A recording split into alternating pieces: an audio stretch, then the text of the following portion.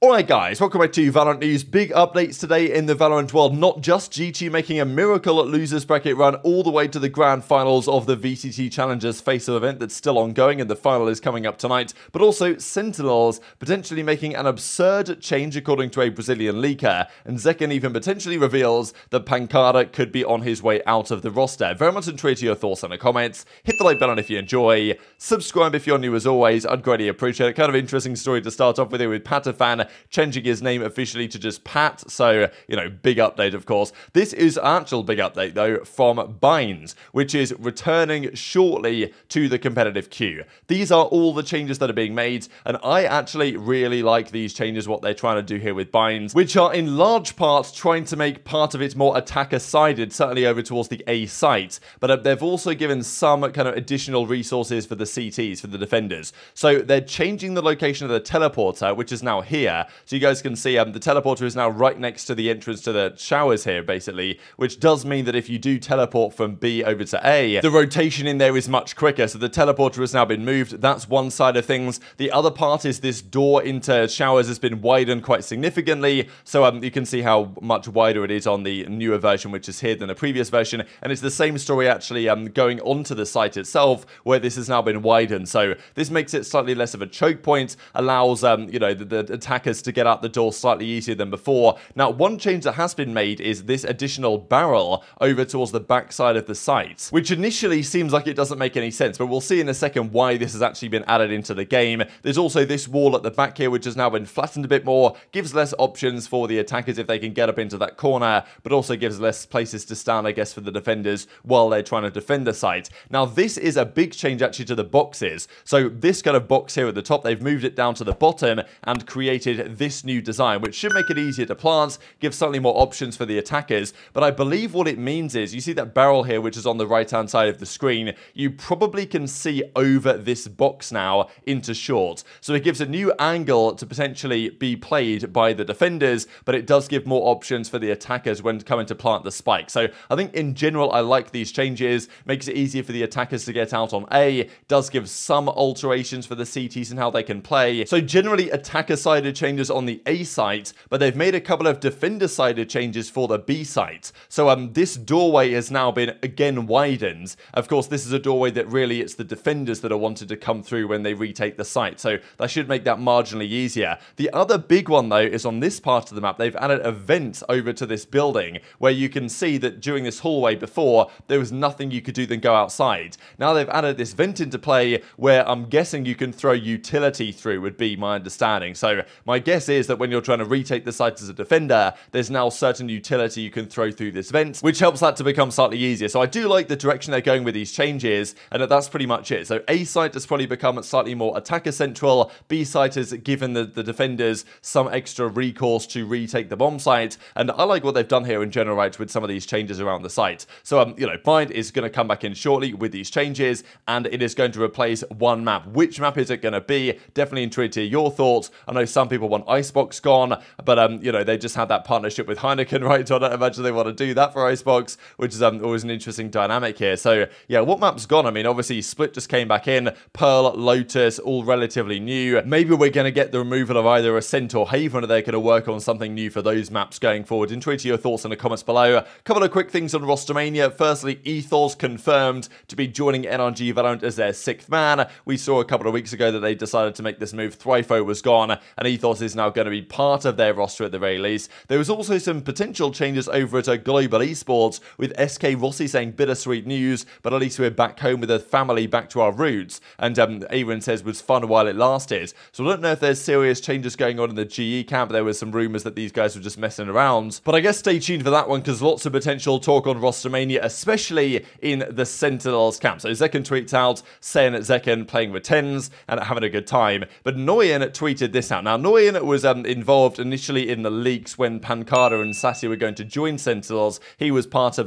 the team that actually leaked that initially, and he also mentioned recently that Pancada was spotted playing on the Sentinel role, which potentially implied role changes or personnel changes coming to the primary Sentinels lineup. Now you know, Noyan says, my friend, what a bomb, watch out for the Sentinels game on Saturday. So you know, they play the first game on Saturday, just tomorrow, up against 100 Thieves, and we don't exactly know what he's referring to here, but he does go on to say this. One thing I can guarantee, Sentinels is the org of the meme and the content. You will see the absurdity they made. Which, I mean, you read this, it sounds like he is not particularly happy about what they've done, but also that they've made a very questionable change to their team. Now, of course, Noyan being from Brazil, I can only imagine that he's more interested in maintaining, let's just say, Sassy Pancada on that team, right? I imagine that, he would more likely call a move absurd by the Sentinels camp if it was, let's just say, the removal of one of the Brazilian players as opposed to the removal of one of the other players on their roster. Maybe not right, maybe they've made another change, but it's definitely interesting. And he closes out with this tweet, I can't say because it was the team's strategic decision and that could put them at a disadvantage in Saturday's game.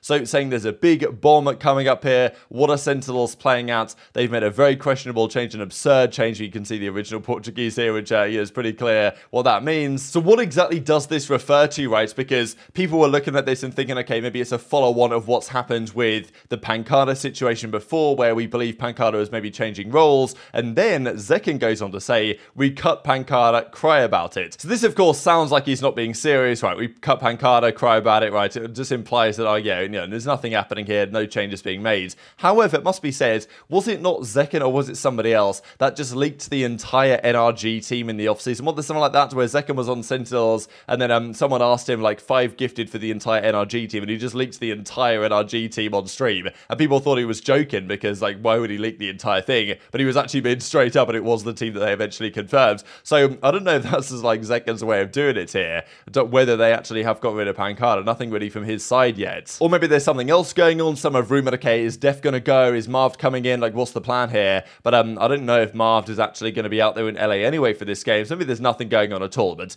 tweet your thoughts in the comments below, because definitely an interesting chain of events and tweets going on there. We've got to talk about some matches though that are going on, not just in the Challenger side, but also in the Pro Worlds. Coming up very shortly, we did have some information from Fnatic that again, Alpha's visa is not ideal, and that they've been delayed on this again. I mean, they confirmed the other day that it was going to be fine, and they were going to be there in time for the game against BBL today, but that's no longer the case. So yeah, still running into some issues with his visa, and they believe they're going to try and get him back as soon as possible. Of course, Carrick did a great job for them the first game they played, so for the near future he's obviously going to be a valid option, but not ideal at all for Alpha. Now we've got to discuss challengers, man. What a day for G2. You've got to respect the run they made. ShahZaM had a crucial 3k here with the Sova as well. If he doesn't win this round for his team, then they go down massively on the map 3 ascent to Oxygen. They eventually come back and win that game though to go on and face the guards. It was definitely a weird game in a way. Like Oxygen's ability on the defense seemed at times non-existent, but G2 got the job done in 3. It was 13-9 Oxygen game 1,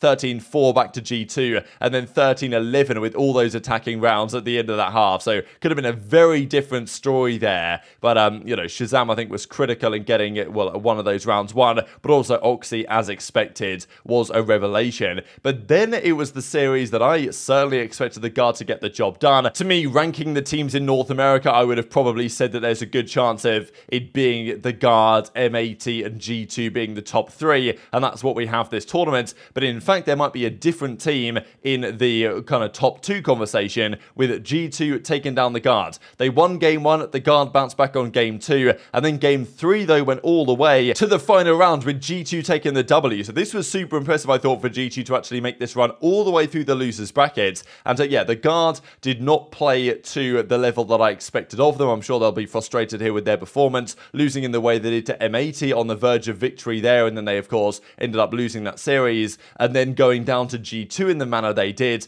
They'll be frustrated, the guard. Of course, there's other things for them to be frustrated about. The organization itself is pretty much collapsing around them, but maybe there was still hope for these guys to try and win Ascension regardless. But this is quite the setback for them. It's not a massive deal, of course. It's just a mid-season tourney, doesn't mean that much in the grand scheme of things. But yeah, it does go to show that the guard are more vulnerable than at times they appeared, and G2 did a phenomenal job in this series. As ShahZaM says, won 2-1 versus the guard into the finals of the mid-season invitational. GG to them, super exhausted. Games are crazy. They were both 3 mappers. They went the distance, and yes, Tech says, disappointing for us, learned a lot, will be back stronger. But yeah, this was the overall result. So great stuff from G2. Split went their way 13-15 at the end, of ridiculous overtime. You can understand why ShahZam's rather tired as a result. Then 13-8 back back to the Guard on Haven, but then 13-11 the other way on Ascent. There was a few rounds in a row that the Guard won. Looked like they were making a big comeback after a tricky first half, but G2 clutched up in the end. They advanced through, and again, a nice little piece of juicy drama here between M80 and the Guard,